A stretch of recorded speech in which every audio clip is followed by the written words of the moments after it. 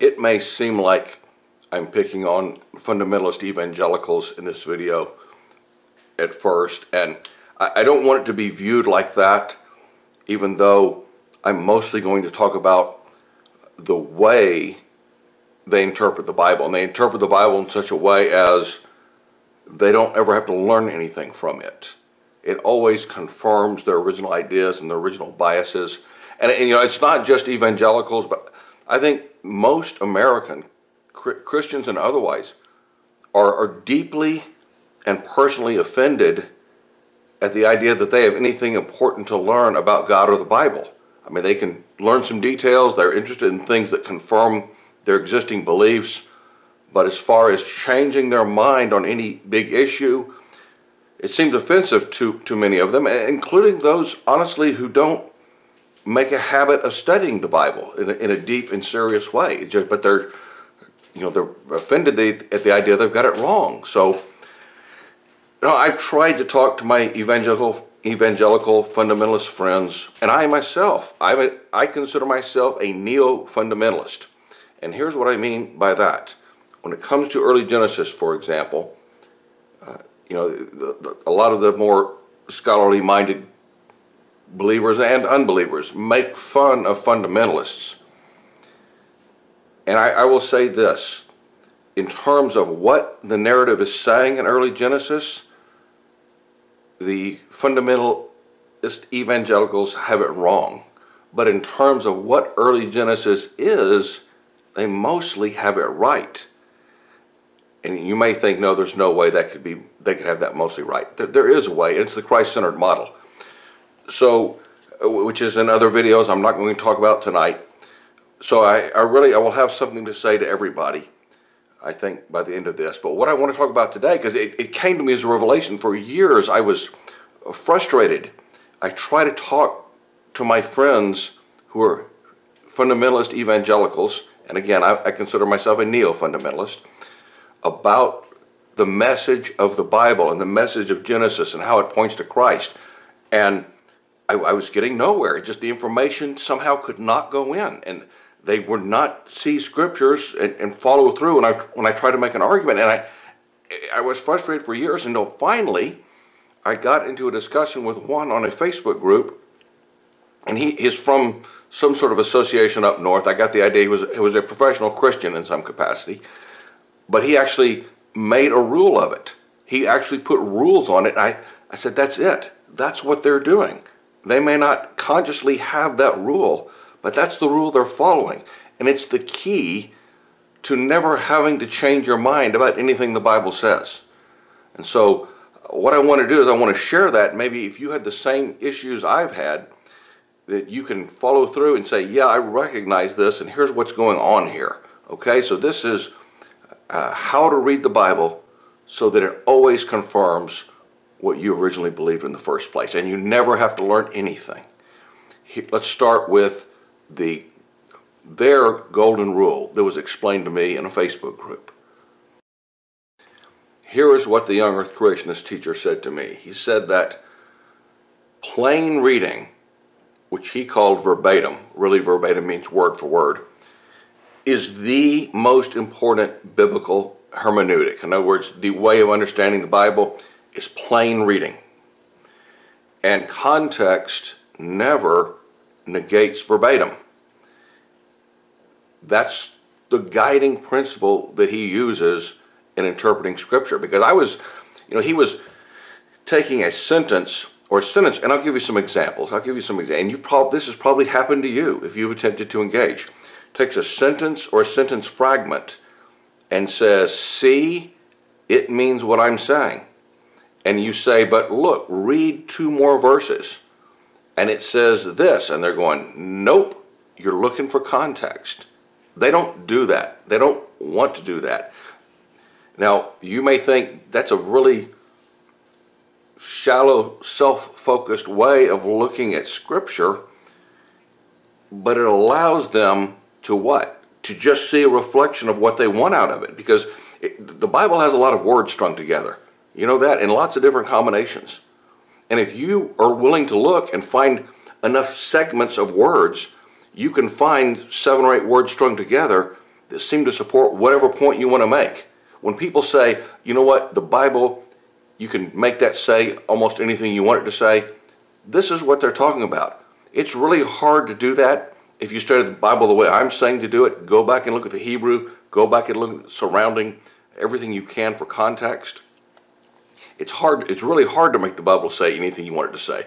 But if you use the hermeneutic that I've bumped into and you've probably bumped into, yes, you can make the Bible say just about anything you want it to say, because it has lots of words in it, different words strung together in different order, and if they just scan enough, they can pick a sentence fragment or a sentence, 7 or 8 words, that seem to say, if you ignore everything around it, if you ignore the Greek, ignore the Hebrew, you can find those sentence fragments that seem to support your original idea, whatever your original idea is.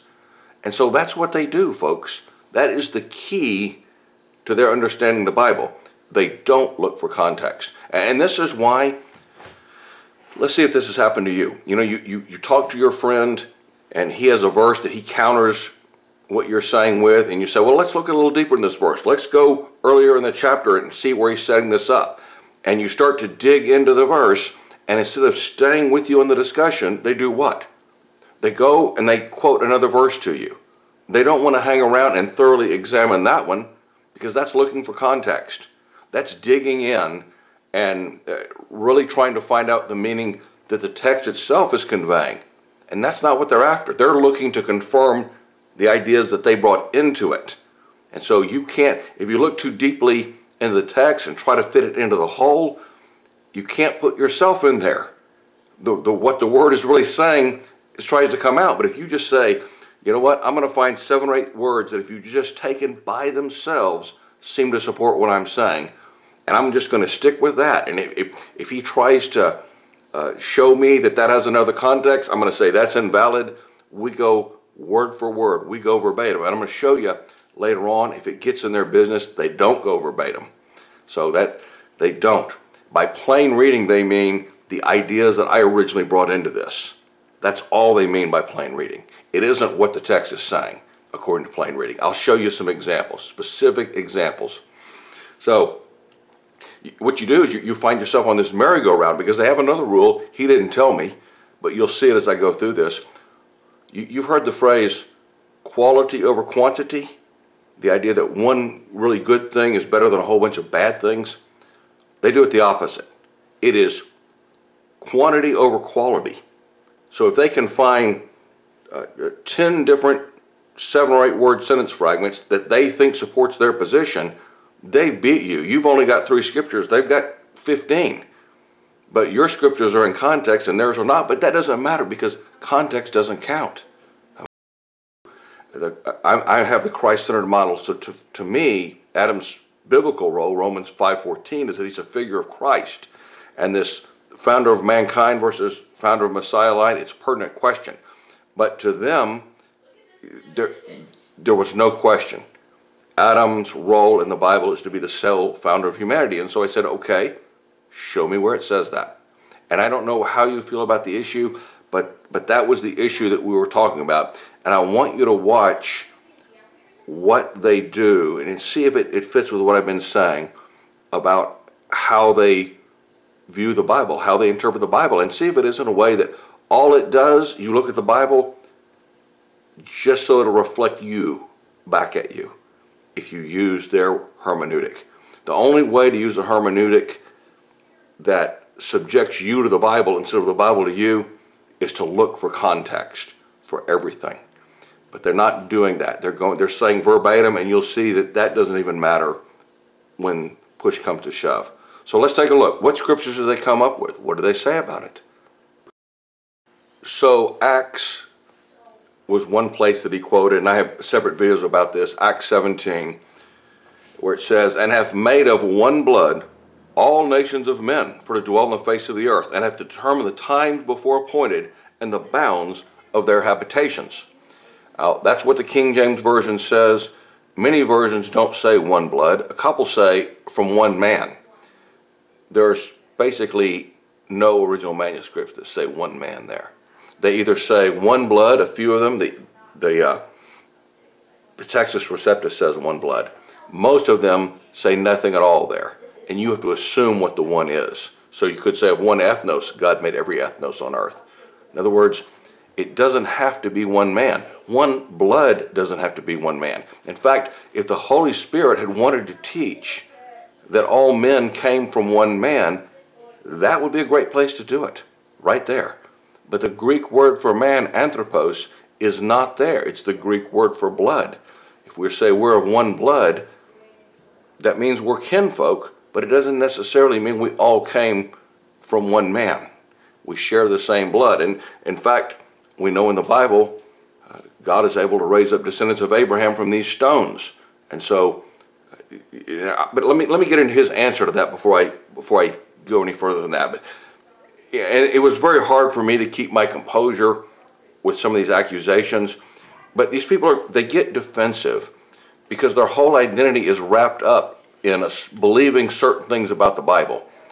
And if you show them the Bible is not saying that, even if you're showing them something better. I'm not saying the Bible is false. I'm not saying that these events are not historical. I'm saying they've got the history wrong.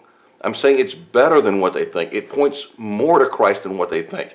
It's even more glorious for Christianity than what they're saying the Christ text says. But that doesn't matter if your identity is wrapped up in, well, good people are people that hold these certain positions about what the Bible says. Instead of looking at what the Bible says, it's the identity that's threatened. And so that's the reason I think for some of the harshness of the reaction. But what they said was, notice what it said, all peoples are of the same blood, which would be Adam's blood. That's what he said. Did you notice the flaw there? He says that the hermeneutic is not context, but plain reading and verbatim. It's not verbatim. He doesn't, when push comes to shove, they don't go verbatim. If he needs the word man to be in there, he puts it in there in his head and it's there, even if it's not there. That's the problem. That's what I'm saying. It's not really verbatim. Its plain meaning means what I think it means, just off the top of my head, based on my context. I am the context. So I can see why he doesn't want to look for context. His own feelings, his own beliefs, that's all the context he wants. Because anything else might correct his view. And that's what they're trying to avoid. Because they're evil, not any more than the rest of us, it's because they're frightened and they don't want their identity to be destroyed. So, but this other part I did take offense to. I tried to overlook it. It says, you having multiple races of mankind, I don't. Like I said, Jesus said God could create descendants of Abraham from these stones. So what I'm saying is, if Adam was created later, he could be created of the same blood as everybody else that was out there, because God can do that. You know, God is not limited. So you having multiple races of mankind goes 100% contrary to this declaration, and it's actually a racist theology. You, Mr. Moore, are a racist. Well, you know, I'm not, and it really had nothing to do with that, so I just ignored that and tried to get him to deal with context. And some of it, he was successful. He was showing me that, yes, the Textus Receptus does have blood there, and I was looking at some of the other texts that didn't, so he was successful in that. I learned something from that, and I'm glad of it. But he was still inserting the word man in there when it wasn't there. And he's claiming his hermeneutic was verbatim, but what he really means is plain reading, and plain reading is what's plain to him, what meaning he takes out of it, unbothered and unperturbed by what all the surrounding text says. Let's take a look at another one, and you'll get a better idea of what I mean. The pattern just keeps building. Okay, so this next passage is Romans 5:12. Perfect example of what I mean. It may step on some of your guys' toes as well, but it's the idea of how sin and death pass to all men. And St. Augustine had a view of it that was through physical inheritance. I don't think the text says that. I don't share that view. The Eastern Orthodox churches do not share that view. I don't think the Mennonites share that view. The Lutherans and I think the Methodists say, well, okay, Augustine was right, but infant baptism takes away any guilt from Adam's sin, and we baptize infants, so we don't have to deal with it. So it's hardly unanimous, but let's take a look at what the actual text says. Wherefore, as by one man sin entered the world, and death by sin, so death passed upon all men, for that all have sinned. That's the reason. It wasn't because we inherited from Adam. It was because all sinned. Now, if Adam was in some state that offered us protection, like Christ offers us protection, and he lost that state, and then we have to stand or fall on our own, we're in trouble because we all sin. And when we have awareness of it, it produces death. But let me not get into that right now. I want to talk about his answer to that, and let's go from there. Okay, so he says, if all men have sinned, not being of Adamite blood, why did death pass unto all of them? Folks, read that verse again and look at his question. It literally says, why death passed on all men? Because all sinned. But he is so hung up on the Augustinian view of this passage, which I've heard some scholars say that Augustine was even reading a bad translation of the text when he came up with this doctrine, that he can't see what the text is plainly saying, even though he's claiming verbatim is more important than context. He can't see what's plainly written there. He asked the question, well, if they're not descended from Adam, then how did death pass on to all of them? It just says it in the verse very plainly, because all sinned, not because they inherited anything from Adam. So, the true hermeneutic he's using is what he's calling plain reading, and plain reading just means what he thinks it means based on him being the context. He is the context, and he doesn't brook or tolerate any other context, such as what surrounding passages are saying or what the actual verbatim words in the passage are saying. So that's one example, but there's more. So let's look at a few more of these just to really drive home the point. So again, because they have another rule that quantity beats quality, if he can throw up a bunch of verses that don't really make the point, he still wins, even if I have 2 or 3 verses that make my point. And never mind, I talk about some of those things in other videos where I'm giving my side of it, but here I'm just asking the question, what is the scriptural case for your side of it? And some of the verses he gave were Genesis 3, verse 20, and these he didn't really comment on a lot, as if it was so obvious what they were saying that no commentary or no discussion was necessary.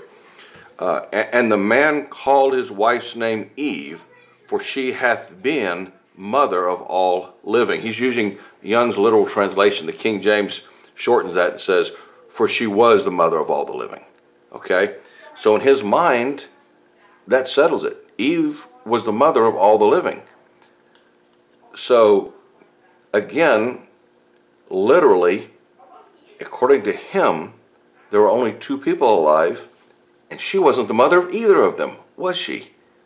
So what can this statement mean? Well, the plain reading means that Adam is just like stopping his conversation and making an out-of-the-blue statement about the biological origins of humanity. No, he's not. This has to be connected to the promise of the seed in verse 15. And what the New Testament and the rest of the Bible says about these things. In other words, Christ is the seed that crushed the serpent's head. And the living are in Christ. Our life is in Christ. The New Testament teaches things about this. But they're just disconnecting everything. Because connecting things provides context. It also provides glorious proof that the Bible is a coherent whole, even though it was written over a long period of time by many authors. But no, that's not important. What is the main thing? The main thing is confirming my existing beliefs, making sure I never have to change my mind about anything. I never have to experience any personal growth. I can just keep believing what I believe. No need to search.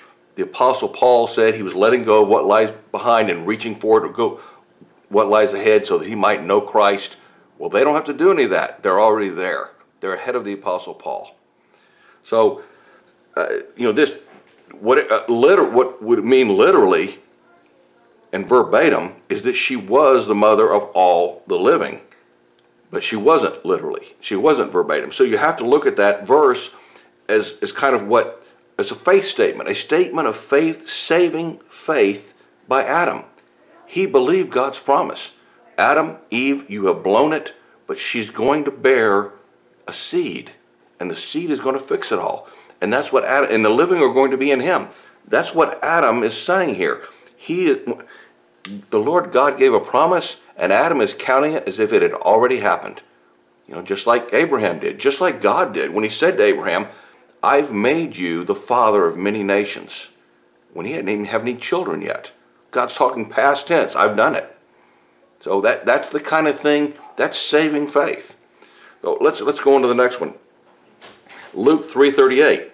This is a genealogy of Jesus. The son of Canaan, the son of Enos, the son of Seth, the son of Adam, the son of God.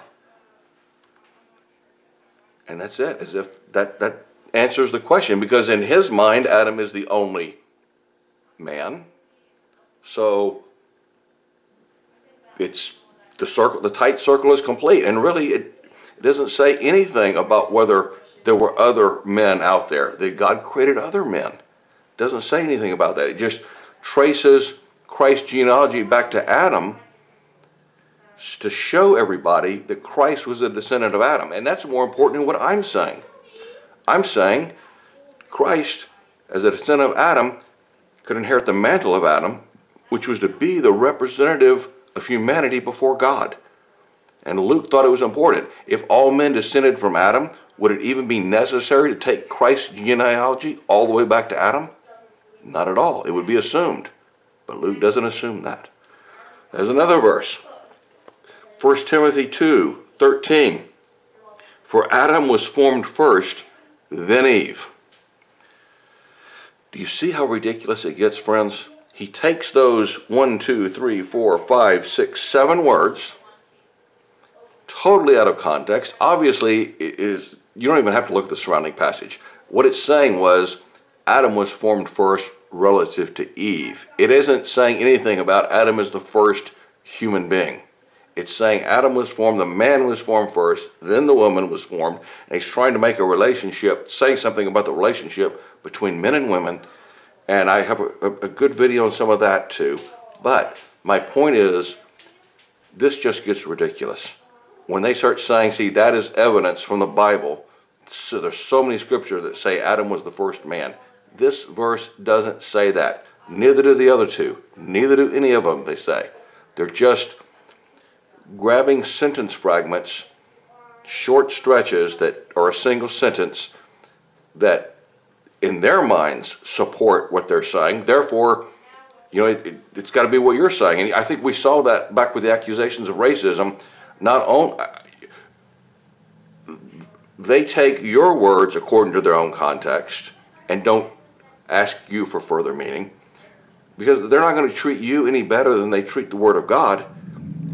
If they're doing that to the Word of God, they're going to do it to you too. So let's take a look at a couple more. This is in 1 Corinthians 15. And here he quoted this whole verse these verses I've got up here. And I guess you could say, well, Mark, he's quoting more than just a sentence fragment or a single sentence there. He is, but he's not seeing that within the passage he's quoting, it shows that his interpretation of the sentence fragment that he really has in mind is not true. So he's looking at it in 1 Corinthians 15, verse 45. So also it has been written, the first man Adam became a living creature. Stop. The first man Adam. There you go. That Adam was the first man. It says it right there in black and white, Mark. That's what it says. But similar to the previous passage where it says first Adam and then Eve, if you go on, you see what it's really saying. You find first has a context. The last Adam is for a life-giving spirit. But that which is spiritual is not first, but that which was natural. Afterwards, that which is spiritual. The first man is out of the earth, earthy. The second man is the Lord out of heaven. You see? Jesus is the second man in this passage. Adam is the first man. Jesus is the second man. Was Jesus the second human being God ever created? No. Was Jesus the second sole founder of the human race? No. I mean, he's a brother to us rather than a father, according to very many passages of Scripture. And in him we can have access to the Father, but he's not the Father. So he and the Father are one, yes, because they're the same nature, but they're not of the same person, is what the classic Trinitarian belief is, which I fully adhere to. In fact, the Christ-centered model, I would say, is super Trinitarian in outlook. But I think you can see the point, even just within these few verses. He quoted all the verses, but he really only cared about that one sentence fragment. The rest of the verse contradicts what he thinks that sentence fragment meant, but he's still going with it. In fact, it gets worse than that, because if you back up earlier in the chapter, Paul has a long argument, and it starts by saying, "For since by man came death, by man came also the resurrection of the dead. For as in Adam all die, even so in Christ shall all be made alive." So Paul has an argument that goes all the way back to these other verses, where he says, here's your first man, Adam, here's your second man, Christ. And he's simply continuing that through the end of the chapter. He's not making a statement about the biological origins of humanity. He's making a statement about the original way of doing things in Adam, with Adam as our representative, versus Christ, with Christ as our representative, with our life in him. So it really is not a statement about biological human origins at all, and you can tell that just by looking at the passage he quoted, okay, because Christ is the last Adam. Adam's the first man, Adam, then Christ is the last Adam. Adam is the first, Christ is the second. It's not talking about of all humanity. It's talking about a comparison of the two natures or ways in this passage. So, let me sum up and also add just a little bit about other ways of looking at the Bible. Some of you who are not fundamentalist Christians may say, yeah, that's right, Mark really showed them up. He showed and punched through the flaws in what they're doing, and I did. But again, I don't want to just say they've got something to learn. We've all got something to learn. I adopted my view of early Genesis when I was in my 50s. I changed who I was and my belief about what the narrative was saying. And I think there's other people that need to, and there's other ways to get it wrong besides the way they are doing it. The way they're doing it is wrong. They need to repent, but really we all do. And in fact, they are maybe wrong about what Scripture is saying, but they're mostly right about what the Scripture is. And many would-be scholarly Christians, they have a different view. They say, well, no, we can only look at the Bible in the context of what the audience of the day could have gotten out of it. Now, when it comes to early Genesis, I don't even believe they really knew who the audience of the day was. So what they have to do is they have to imagine they know the audience of the day, and imagine they know the limits of that audience's knowledge.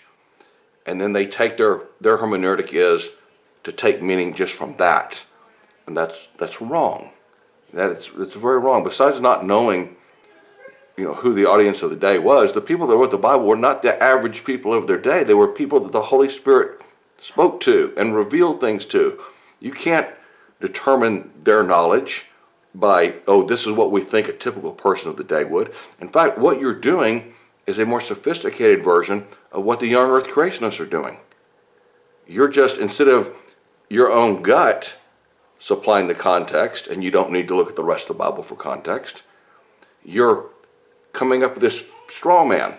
This is average Habib of 1900 or BC or 1000 BC. Here's what we've decided he could have known, and we're going to make him the filter through which we see all this stuff. Well, that's nonsense. It's total nonsense. The Apostle Paul said, whenever Moses is read to this very day, there's a veil that lies over the eyes of his countrymen. Christ and the apostles are the Hebrews that we should be listening to, not this hypothetical average Hebrew of 1000 BC that we decide what we think he knows, and we decide what the limits of his knowledge are. So there's more ways to get it wrong. They have, and some people are saying, well, the Bible is not really trying to say anything about material origins. It's more just about making a theological point or what have you. That's not how Christ and the apostles believed. If you go look at the rest of the Bible, it doesn't support that view of the Bible. So there is plenty of room for improvement to go around, and really my wish, I hope my frustration didn't come off as being too belittling. I'm frustrated. I am frustrated, but I don't want to sin in being frustrated. I want to tell the truth, but I want to tell it in love and not in bitterness. My hope, my desire is that my brothers and sisters, I don't care from what view of Christianity you come from, that they experience the joy, the peace, really it's euphoria when I understand what Genesis is really saying and how much it's pointing to the work and person of Christ, which could only be true, by the way, if the scripture was divinely inspired and Jesus who is he claims to be. So in a sense, it's like a complicated mathematical proof for the existence of the God of the Bible. But that's another video. I think I talk about that elsewhere. I think I've made my point here tonight. I appreciate you hanging with me in this. This is the part where I beg, like, and share.